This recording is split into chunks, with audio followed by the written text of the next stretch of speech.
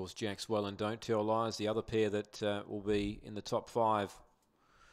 But this is race 8, set to run, ready, racing, brief, just away fair, Leroy Deploy crushing on top of it, staying very wide was Monty Court, it might just be in front, Leroy Deploy after it with Brief, then Bidgie Boy, Pyrotechnic Influencer, Brief picks up now, strikes the lead inside the 50, Bidgie Boy grabbed it and beat it, Bidgie Boy from Brief. Over the concluding stages, Leroy Deploy 3rd, Monty Court 4th, then Pyrotechnic Influencer. Favourite just in front, grabbed by Bidgie Boy, and it's been a good day for the Harris Kennel. That's 3.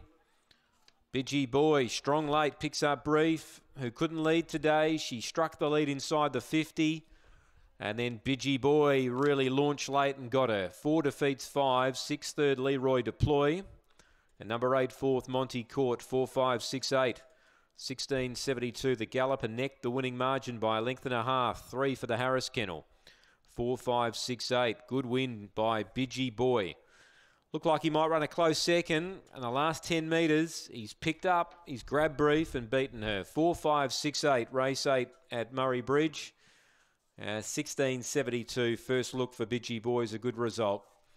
So we've got 2 races to come. Late scratching race 9, number 4. That race is up next.